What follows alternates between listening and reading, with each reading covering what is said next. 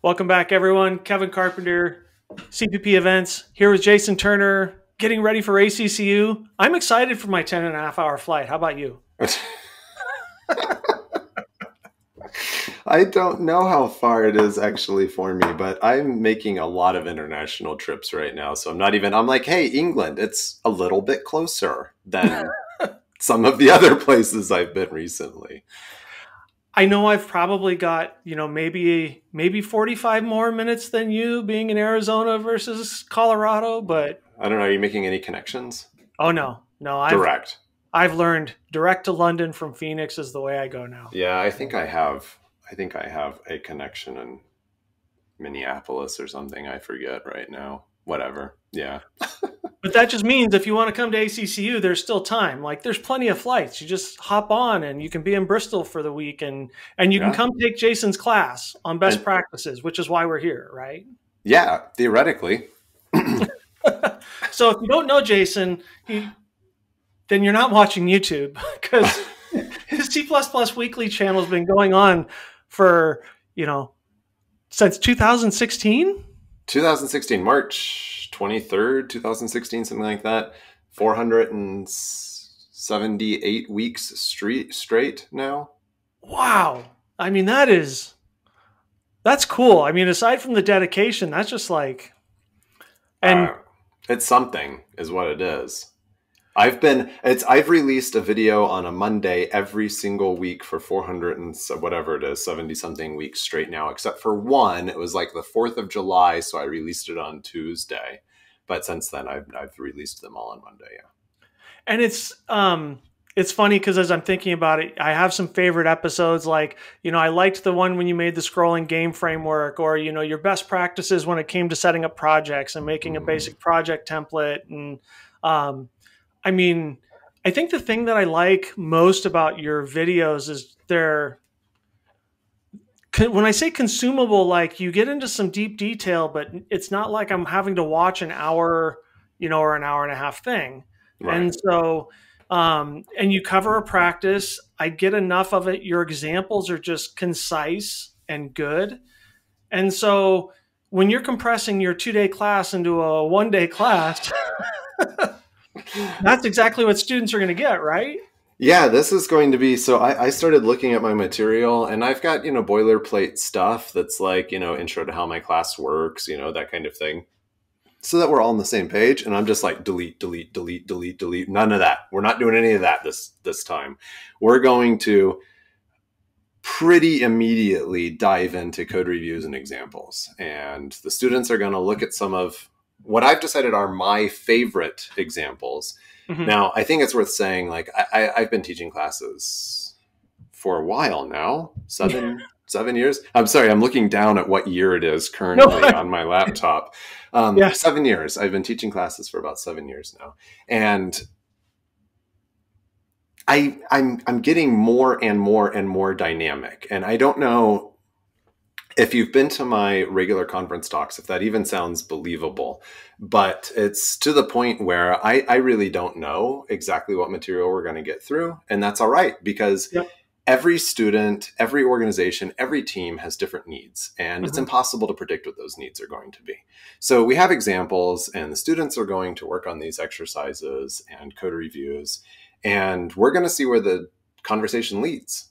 Yeah. And that's going to be what it's going to be. And like I said, my favorite examples. So I interrupted myself earlier. I've been getting more and more dynamic. So I know which examples generate the best discussion. Mm-hmm. And so that's what we're going to do. We're going to go through these examples and we're going to see what topics come up. So I'm curious, because you're talking about how you use code reviews and examples. Classes are different. Like I know people that they end up doing a lot of actual coding in the class. Mm-hmm.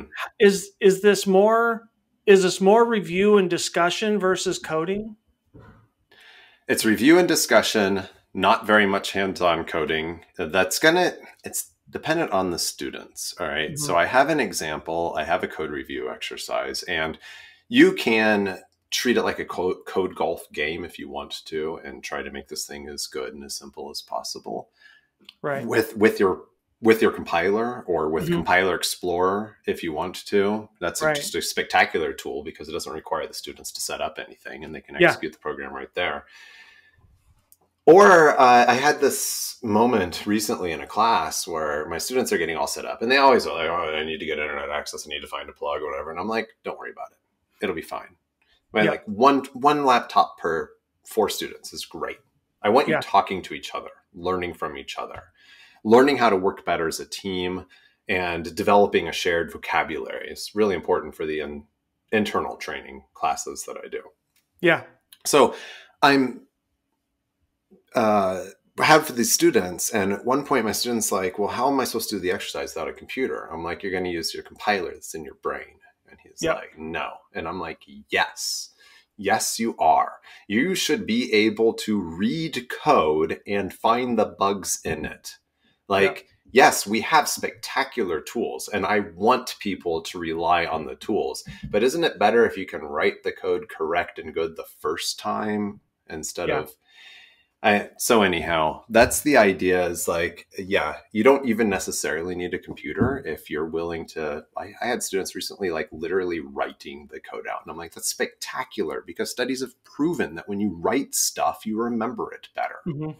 So yeah, do that. That's great. Work on paper. Go old school.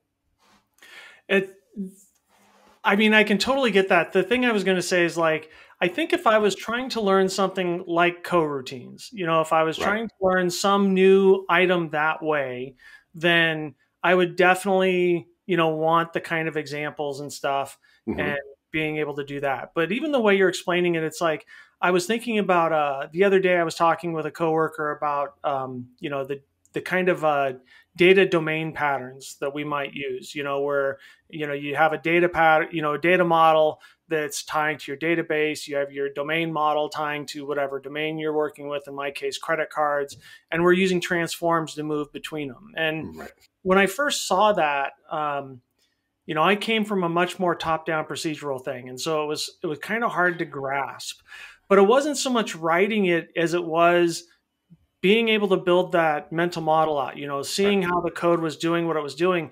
And then the more important part, because I learned about it, I made my first naive attempt. And then in a code review, I had a senior that was like, okay, well, what if we do it like this? Because, the way I wrote it, it was more tightly coupled, and then when we separated it out that way. And so I agree with what you're saying. It's like, especially in this kind of case, when you're learning best practices and stuff, to look at code and be able to see not where it's wrong, but just where, if you use a practice, you use a pattern, you can improve on that. Right. And I'm guessing that is going to be, 8 hours of, people are going to get done with the class and they're going to be ready for the reception after that mind meld. Well, and it also gives us the opportunity not just say, like, here is a solution that is better, but here are the 5 different solutions that we might consider depending on how generic do we want to make the code? Like, what are we optimizing for right now? Is this going to be a core library thing? We're making it a template. How constrained should it be? Or is this a thing that is only going to be a one-off in this one CVP file or whatever? And just, weighing those different possibilities too. And, it's interesting because I'm going to agree with you. If you're doing something like a coroutine, having a working example when you're done would be great.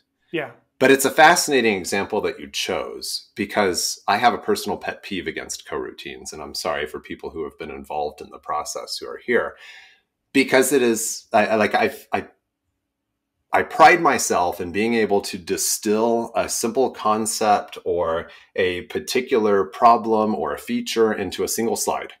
Yeah. There is exactly one part of the C++ standard that is impossible to fit a complete example on a single slide. And it would happen to be coroutines. It would happen to be coroutines, yes. Now, the closest we can get is we can put an example of using std generator on a single slide. Yeah. But you cannot craft. I mean, and we want to be able to read the font. Right. Right. You know what I'm saying? Yeah. Yeah. Anyhow, but I also agree with you, but also I'm agreeing with you in both ways. Having a working example, great. Yes. Having a working example that you don't understand and now you just tweak it to make it do what you want it to do versus a conceptual mental model of the thing, I would prefer the mental model. Well, yeah, and I think the thing there is like, to have an example that you tweak, I agree, that doesn't work either. When you're doing those kinds of things, it's one of those part where I'm with you. You have to have that mental model so that you could have built it up. Even if I've got training wheels helping me along, it's like I need to write that whole thing from scratch. Yeah.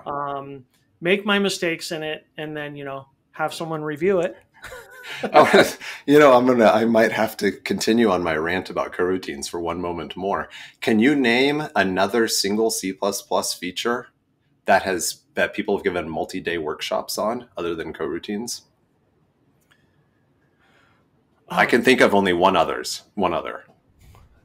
So you have to remember, I interview people that are doing multi-day classes. Now, that doesn't mean you can't stretch something out. Okay, that's true. I'm interested in what your one other is. My one other is modules. Okay. Otherwise, the topics are much broader. C++ 20 or something like that, right? Anyhow. Yeah, no, that they are. No, for a moment there, I was thinking of senders and receivers too, from the fact of, but yeah.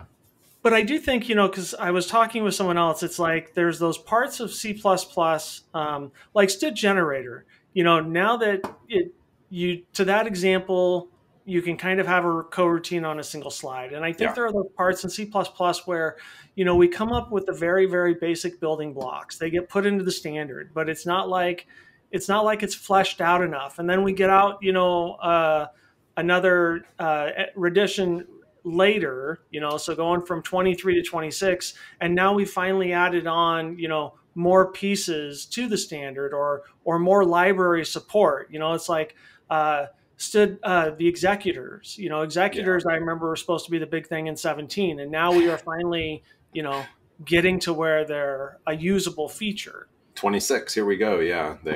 So that one, I'm guessing we'll see. I haven't looked to see what workshops are being offered at conferences this year, but I'm guessing we'll see some on executors of the execution model coming up.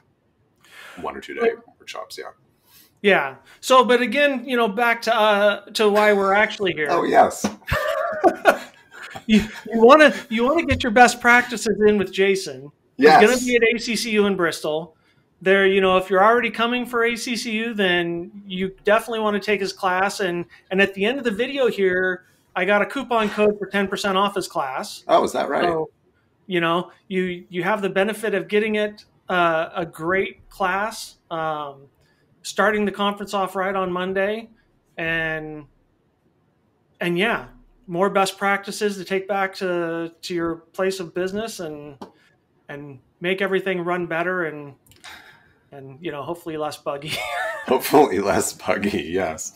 Yeah, that's great. Everyone who is watching this should go sign up for my class right now. Yes.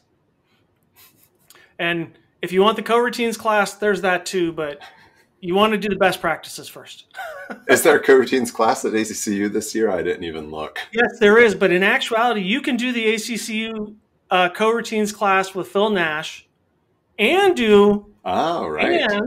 And do Jason's class, and you get the best of both, because you can start with the best practices with Jason, and then you can do Phil's class online afterwards. So sign up for 2. Hey. Sounds great. Hey, Jason, I appreciate you chatting with me today, and I'm looking forward to, seeing you at ACCU. Yeah. And getting the conference season started off right. See you in a week-ish. Yeah. That is for sure. Thanks, Jason. Have a great day. Thanks, you too.